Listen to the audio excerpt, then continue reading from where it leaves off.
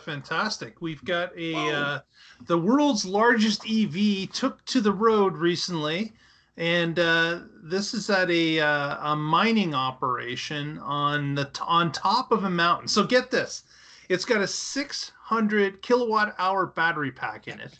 Is that and, all? And this unit, once it's been charged once, will never have to be recharged again going forward.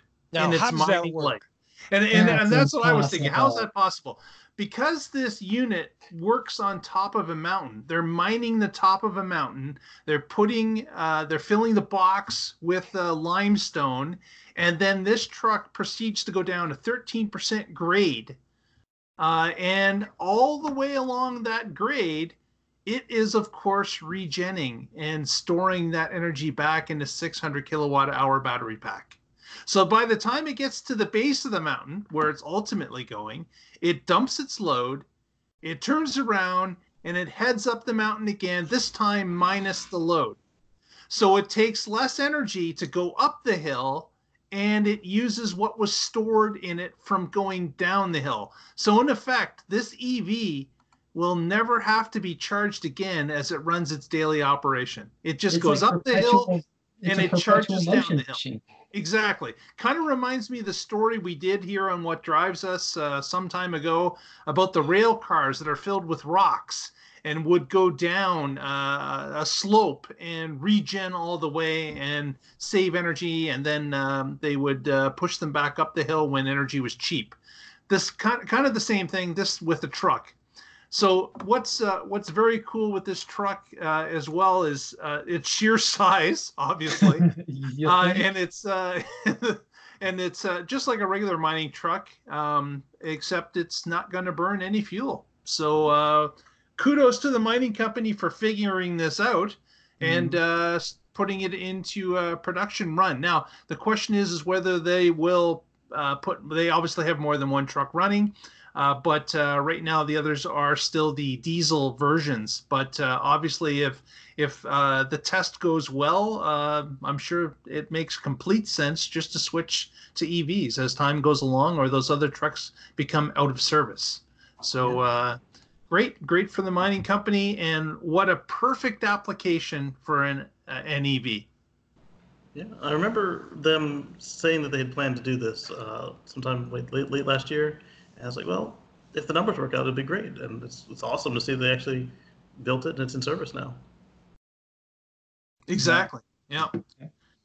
And I was, I mean, it's good that it regens enough, and in some cases more than enough, because I was reading through the article and I started doing the math in my head on how long it would take to charge a 600 kilowatt hour pack on a 110 outlet. Yeah. Right, on a 110 outlet. Just plug it over there, Herb. Yeah, when the guy's done with his job, he just drives home and puts it in the driveway and plugs it into his garage. Yeah. Right. Gonna need a real supercharger for that one. Yes. But of course, I mean, I mean, can't say enough how great it is that there's literally a vehicle that never needs to refuel. It refuels itself. So on the mega charger, it would get done in 30 minutes. Okay, there you go. If you could find a mega charger. If you could, we'll park one right there. Right. Top of the mountain. This is a very specific use scenario.